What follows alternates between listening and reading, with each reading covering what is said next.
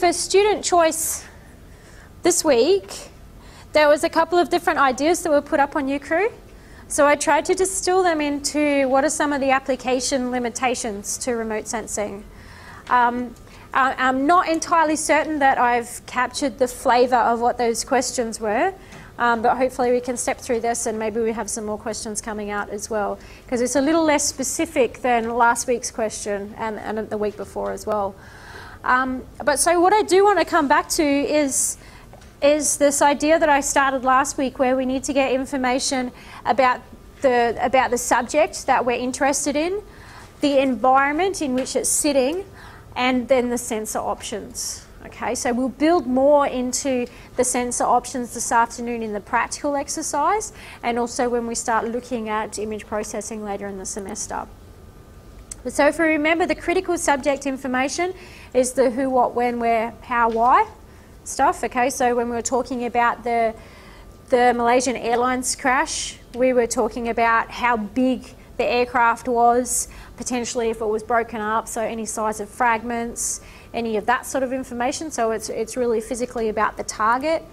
The environmental information is about clouds, time, anything that might make the feature that you're looking at move. So potentially if there's winds or currents in the aspect of the Malaysian airline. And the sensor options is really about trying to find a particular satellite or sensor that's going to match our critical subject information and the environmental characteristics as well. So the first one I'll go into was the topic posed about trying to see if you could look at the effects of dingo culling programs on small mammals. Okay, so what do you guys think about this? What jumps out to you with that particular topic?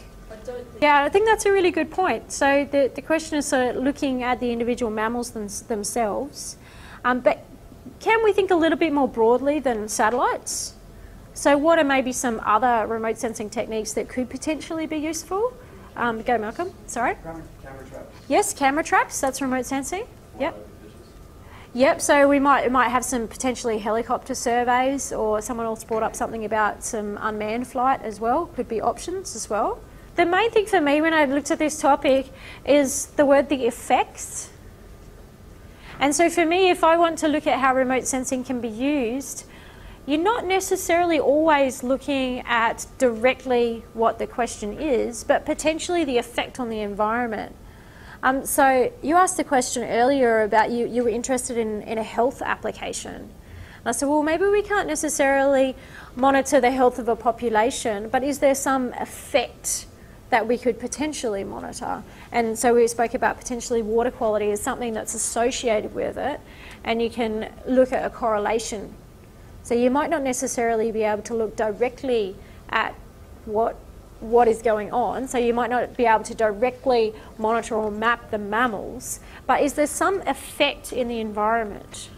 So it's a little bit hard with dingoes, but say if you're looking at cattle grazing, so you might be looking at the clearance in some areas, or they're introducing weeds in some areas as well. So you don't look directly at the cattle grazing, but you look at the effect of the cattle grazing on the environment to then make that link back to the cattle themselves. Okay, so the second, so now I'll bring you back to this table I showed back at the beginning of the talk, or at the beginning of today's lecture, is really about what we want to be able to do when we're trying to find what sensor options we have.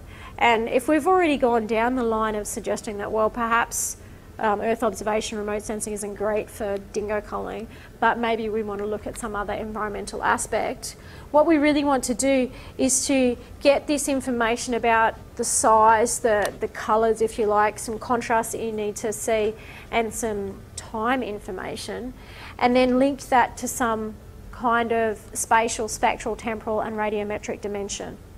Okay, because when we do that, then we can start to say, okay, well, this is the particular satellite that I would then use to monitor that effect.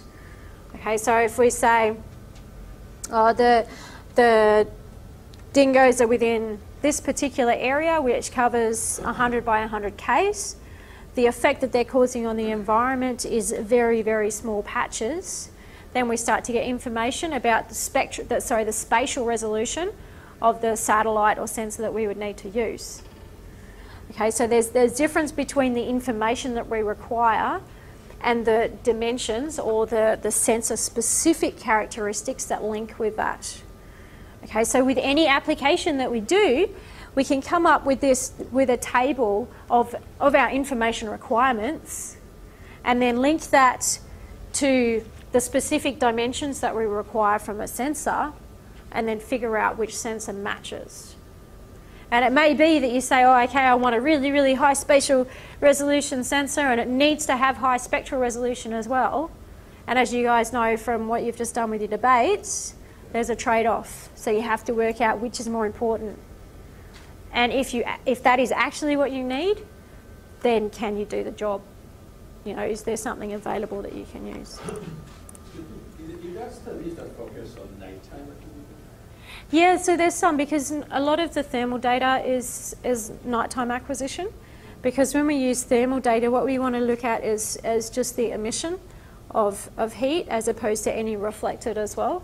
Yeah, so nighttime is better for thermal. And then you see the night lights. Have you guys seen those satellite images of night lights of the Earth? Used less quantitatively and a bit of more fun, I guess, but used for looking at population density, that sort of thing. But any reflected light isn't any good at night time. Second question was from Linda. Sorry, yeah. So can you see the intense flowering after rain at Lake Eyre? And you sort of had the other aspect of specifically looking at ultraviolet, yeah? Okay, so deal with the ultraviolet side of things first. So do you think we can monitor or map any vegetation with ultraviolet light at all? What are the thoughts around that? Yeah. Okay, so we've gotten the idea that maybe some flowers are reflecting some ultraviolet light. What other things do you know about ultraviolet light? One of the problems with really, really short wavelengths of light is they're extremely high energy. And they also get scattered a lot. And again, remember the blue sky, it's short wavelength that gets scattered. And this scattering actually results in what we call noise in our information. So if you think about a spectral signature and that nice smooth curve of vegetation, for example, if you go down into the UV area, what you tend to get is a lot of jagged lines. And it's really hard to extract the actual signal from the noise that's there. So what happens if we use UV is often it's done in a lab situation where the UV source is actually provided and then measured off it, as opposed to being in a natural light situation. But satellites do use UV for other monitoring applications. Any idea what? For ozone. Yeah, for looking at ozone monitoring. Okay, so, but anyway, to come back to the question, it doesn't matter whether we use UV or not. It doesn't matter if it's UV, if the idea is that we want to have a look at the flowering.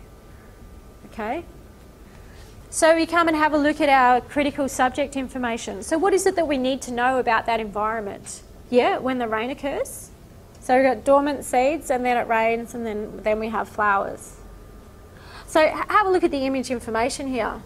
So the first thing is we need to know the size of objects. Okay, so have a think specifically with the flowering. What sort of spatial information do you think is important here? High spatial resolution. Say again? High spatial resolution. Yeah, so you might want high spatial resolution, but before you need to know high spatial resolution, what's the question that you need to know, or you need to know the answer to? The size of the smallest object. Yep, the size of the smallest objects that you want to image. So are you trying to get individual flowers, individual petals, patches, or a large area? What is the size of that? The size of the individual things and then the extent as a whole. So if you're looking at individual patches, how far are they distributed around the environment? Yeah? Because then that will give me the pixel size that I need, or the spatial resolution, and the spatial extent required. Yeah? What about this part? What do I need to know in terms of the colour? Yeah, excellent. So I would potentially go out and measure the spectral signature of the flowers and the things that are around it. because I want to know what the flowers look like, but I want it to be different to other things. So I need to know what other things that could be confused with it look like. Yeah, so that's my spectral information.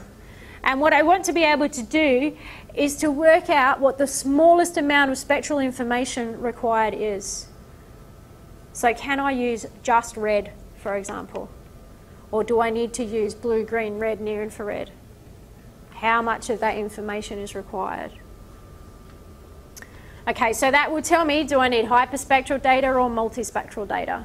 But what about this one? It's sort of given there here for temporal information. What do we need to know about those, about the plants or the environment? How long they flower for? Yep. Yep. What time of year it is? The seasons. Someone said before when the rain is expected. How soon after the rain? Really important. Yep. So does that sort of make sense, that process that you go through? So for any topic that you're interested in, can remote sensing be used to map coral bleaching? Can it be used to track a fire front? Whatever those applications are, we go through exactly the same process to figure out our answer. Okay, so the subject information, which forms this part of the table column. Okay, what is it about that feature we're trying to look at? The environmental information that might cause an impediment or might assist, and the associated sensor options. Okay, so what we really need is for these things to agree with our potential sensor options.